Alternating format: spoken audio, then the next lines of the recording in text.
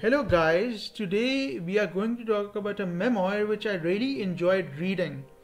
It's by a woman called Jacqueline Doherty. Uh, P.T. Doherty, My Prodigal Son, a child in trouble, a family ripped apart, the extraordinary story of a mother's love. Well, I bought this book a couple of days ago and I read it quickly and I really enjoyed reading it. Basically, it's about a woman called Jacqueline Doherty. Okay, her son is called Peter Doherty, but his short name is P.T. Doherty. So basically, Jacqueline Doherty's son, Peter Doherty, they live in the United Kingdom, Britain, and her son is Great Britain's most notorious heroin addict. Okay, he is a heroin addict and he's been taking drugs since a long time. I think around maybe 3 years or something like that. Okay. Apart from that, he goes in and out of rehab and he doesn't know what to do. He is in a very bad condition and his mother loves him very much. And she has expressed the love for her child in this memoir, in this book, about how much she loves her and how she feels the pain that she has to go through and the pain that she has to go through because of her son being a drug addict and all the misery she has to go to. And by the way, this is a true story, I think, and I love reading it. Okay, and apart from that, she's Catholic. She goes to the church. She prays to Jesus and stuff like that. That's what her religion is. And apart from that, uh, apart from that, her son is very famous as he is part of a band where he plays music and he's very famous and he has a lot of fans who love him and care for him and are there for him in the times of trouble. So they keep on communicating with him, all his fans, because he's basically part of a band which is very famous.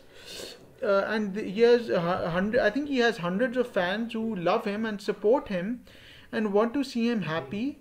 That's what happens in the book, guys. And then there are descriptions given about the United Kingdom, about life over there in London or something like that. I don't know. That's what happens in the book. And her mother really loves him very much, and that's why she has to go through so much pain because of that. And her mother really loves him, and she has to go through a lot of pain because of that. And she calls her son's problem Peter Problems, as his full name is Peter Doherty. His full name is Peter Doherty, but she calls him P.T. Doherty as a short name. And she in the title of the book it's written My Prodigal Son, which means that her son Peter Doherty is her prodigal son, and she loves him very much. Okay, and then what happens is that she travels to different countries, and he plays with snakes in Germany, and then his mother and he goes to Cairo, Egypt, to see the pyramids. That's what happens in this book, guys. It was a lovely book and I loved reading it, and I kept on hoping that it would get better and better, and it did get better. But the only problem I have is that it was really short.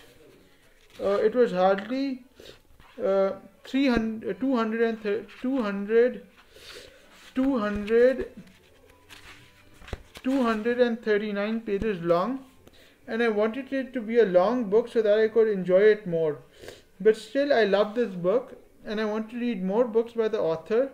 It was an amazing read, and how a mother has to suffer so much because of her child's drug addiction, and about his fans, and about his life, and about all that stuff.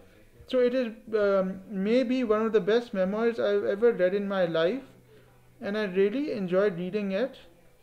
Okay, if you've read this book, do let me know, guys, in the comments below, and I hope you also like this book if you read it. Okay, bye, guys. We'll see you in the next video. Bye, guys. Do read this book. It's a lovely memoir.